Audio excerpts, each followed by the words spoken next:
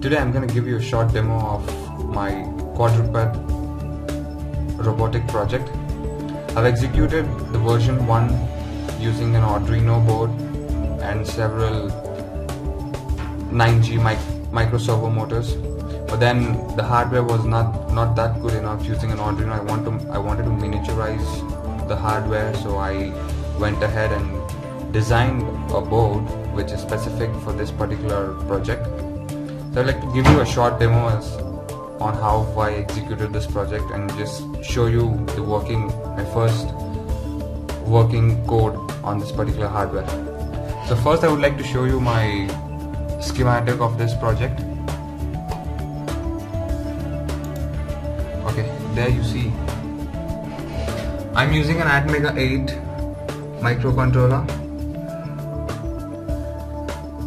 with consists of all basic circuitry that's needed. I have like 2 battery connectors and then a voltage regulator, a battery connectors, and a Bluetooth module. So I'm gonna control my quadruped using a Bluetooth device. I have my reset circuitry here and my crystal, which I haven't used on the actual hardware. And then I have my microcontroller here. And then scrolling down is the ISP interface for programming my microcontroller, and these connectors you see are for interfacing are for interfacing the servo motors. So I have made use of this Atmega 8 board to connect up to 12 servo motors at a time. And one challenge that I faced was driving 12 servo motors. Servo motors need 5 volts, basically 5 to 5.6 to 6 volts for its operation, and since I'm going to use a lithium-ion battery on my quadruped, I'll need to regulate that voltage down to 5 to 5.6 volts, for which I have made use of 2 7805 voltage regulators. So I'm gonna heat sink them very well so that whatever is the current drawn by these 12 servo motors, they withstand and they provide 5 volts for the servos to operate. So that's the basic schematic of my circuit of my quadruped robot controller, and here I have a LED just for debugging purpose, so that I can program and see if my code is working. So I basically use it to glow the LED on and off. Okay, let's go ahead and see my board, the PCB that I've designed using Eagle.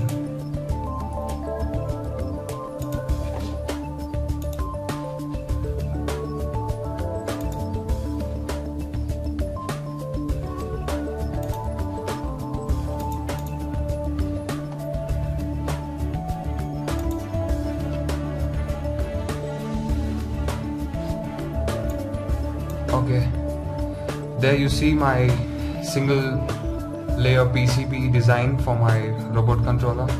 I've used a TQFP package of the Atmega 8 microcontroller, and I've used most of the SMD components to reduce the size. Since I'm miniaturizing it, I want the size to be as small as possible. So that's the board.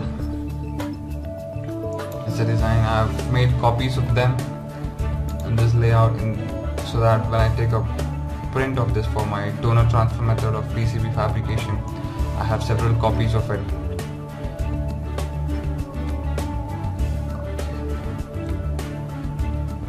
The PCB and completing the board, I would like to show you in steps as to what I did.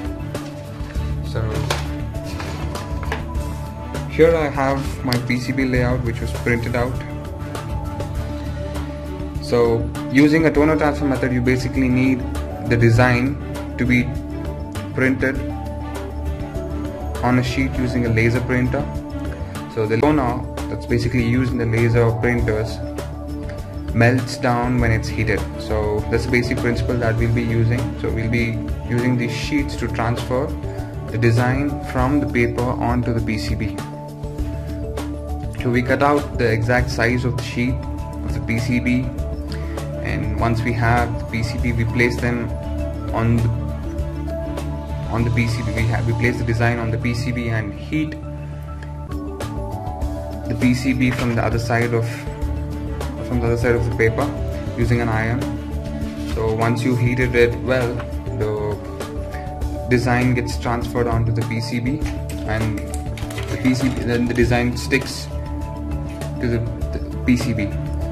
So after that, you soak the PCB in water, and then you scrape off the paper. Once you scrape off the paper, you finally get something like this. So this is my PCB with the mask still on, and I've already etched this process, but I haven't removed the mask. So once you transfer the design, you etch this PCB using ferric chloride solution, which is an etchant which removes the copper from the board. There are a lot of videos out there which you could refer to make your own PCB. PCB was completed. This was an older PCB design, older PCB layout that I made using Eagle. Since the rat nest that I put on it caused a lot of problems while I was trying to solder, I changed it and I got now the finalized board. I have it's here. So this is my finalized, fully built quadruped robot controller. So there I have my Atmega 8 microcontroller, my 7/8, my voltage regulator for my microcontroller, and the Bluetooth module that I'm going to interface. There I have my switch for switching on and switching off. And then there you see two voltage regulators, 7805 voltage regulators, each of them connected to drive about 6 servo motors each.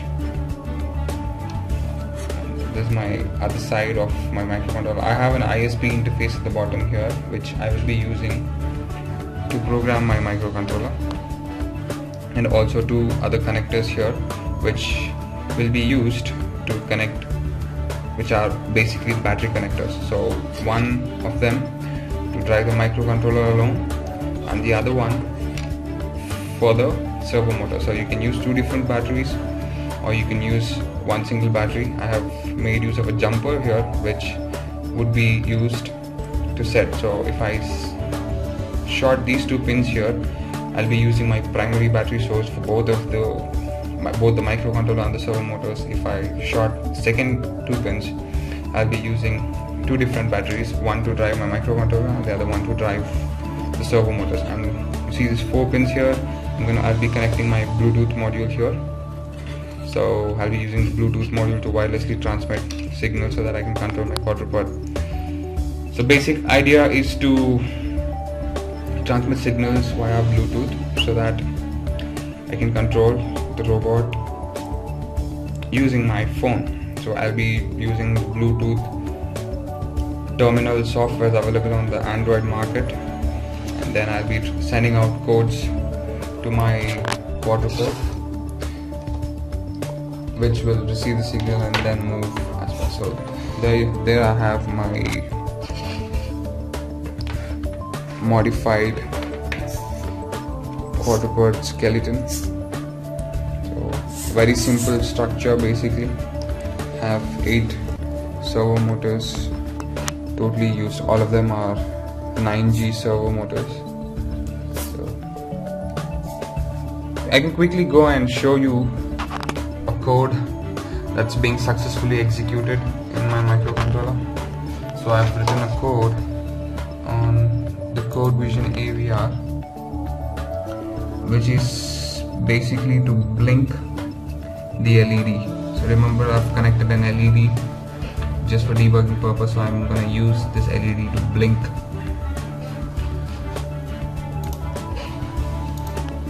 So there I have my Sina Pro, which has programmed my microcontroller successfully.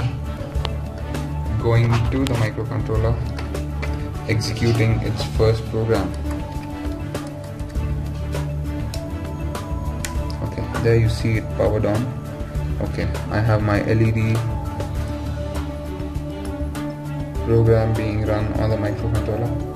So I basically use the internal RC oscillator set to operate at 8 megahertz.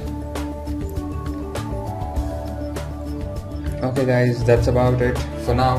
Keep watching my site to see my robot working live. I'll be posting the videos and the other technical contents on my site.